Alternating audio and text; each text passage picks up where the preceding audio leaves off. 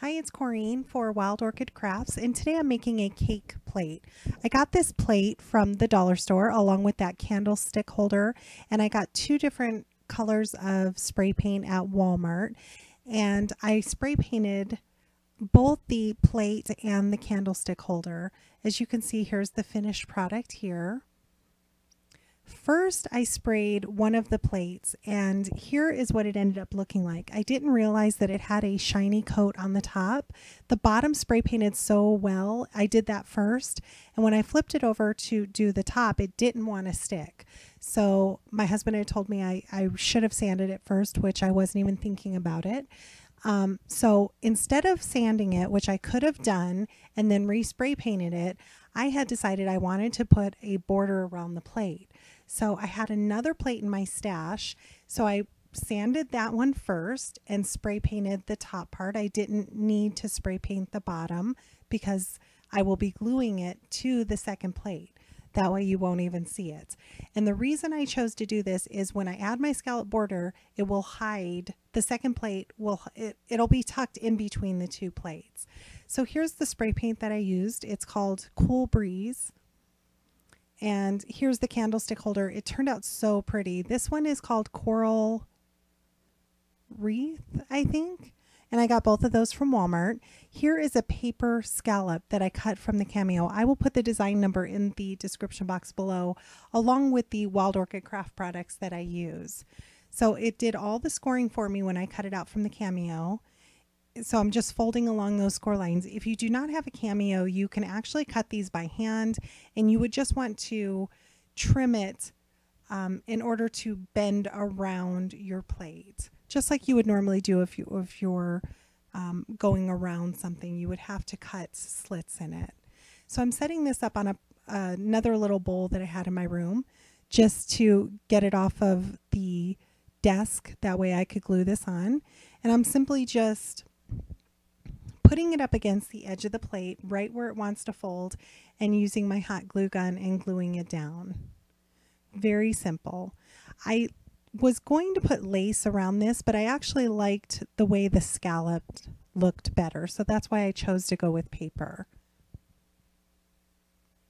So again, I'm just following it around, adding hot glue, and I believe I did, I needed 4 of these. I cut out about 6, but I only used 4, and I didn't even need 4 total. So when I go to add my second one, I just butt it up against the first one and again continue to glue it around. This only took a couple of minutes to do. Very simple. When I come to the last one, I had to cut it off, but I didn't want to cut it in the middle of a scallop, so one of them did have to overlap just a tiny bit, but that'll be the back of my pie plate and you won't even see that.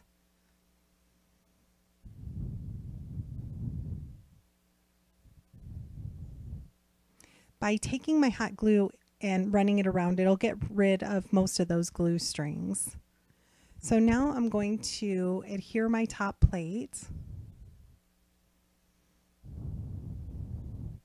I'm adding some E6000 around the entire plate, and then I'm adding a little bit of hot glue, and the reason being is the E6000 takes a little time to dry. The hot glue will adhere immediately while the E6000 is drying. So it holds it in place while the E6000 is drying. So now I'm going to be adding my flowers. If I were to do this project over again, I think I would have added the flowers before adhering my plate onto the second plate. I'm using the Magnolias QVR028 and the white Chrysanthemums MKX117. There will be links to both of those in the description box. And I'm just cutting them apart and bending my stem.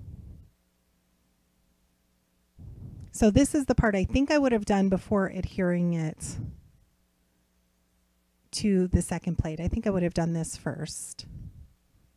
So I'm just grabbing a bunch, cutting them apart, getting them all ready, and as you can see, I did some of those off camera.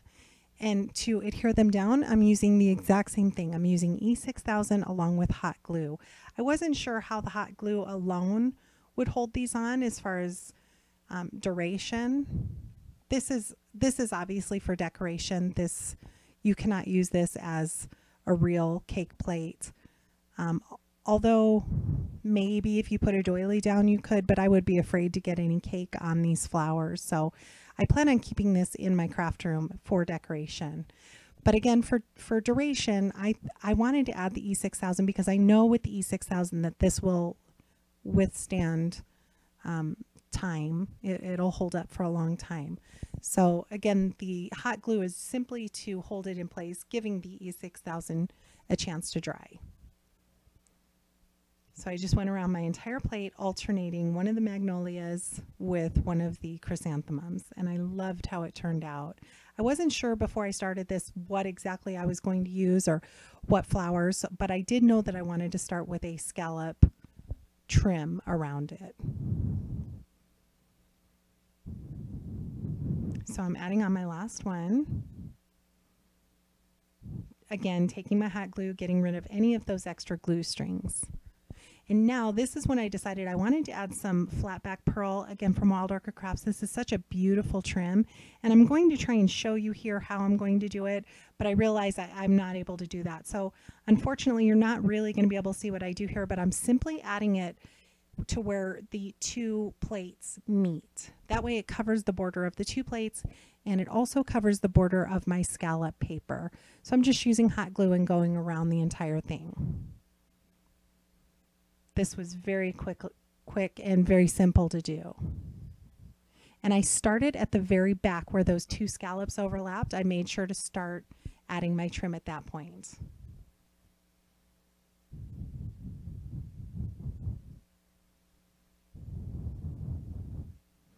Now on the bottom, I'm going to add my cake stand.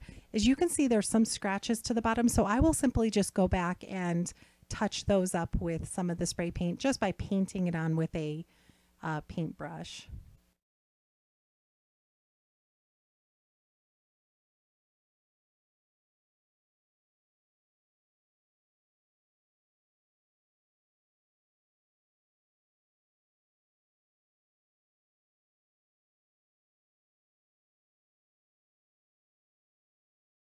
So now the E6000, you want to really let it sit overnight. I put some heavy pencils on it, and I did decide to add a little tool in between each flower. So I'll show you a little bit closer here in a moment what I do. I'm just taking a tiny piece of tulle, and then I'm actually cutting that in half, and then I'm just folding it over on one edge.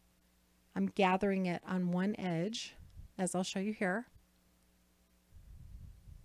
tucking it in between the two flowers, and then adding a little hot glue. And I'm using a paper piercer, it's the back of a paper piercer, to push it down. That way I don't get burned by the hot glue. And I'm again doing that through in between every single one of the flowers. When I'm done, I will then trim it off because I don't want a lot of the tulle sticking out. I just wanted to add a little bit throughout. And then, like I said, you will see me trim off the tulle. And I do have some detailed photos coming up that hopefully you can see better pictures of all angles of this. So I hope you've enjoyed. This was so much fun to make. I'm so happy how it turned out. I've always wanted a really pretty cake plate for decoration. So instead of buying a real one and just letting it, decorating it, I thought I would make my own.